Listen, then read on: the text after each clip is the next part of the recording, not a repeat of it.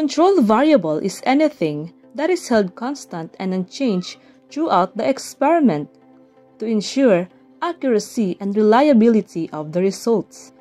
For example, in the experiment about the effects of sunlight on plant growth, in both setups which are controlled and experimental setups, the experimenter uses the same species of plant with the same size, health, and age, the same type and amount of soil, the same pot, and the same amount of water at the same schedule of watering.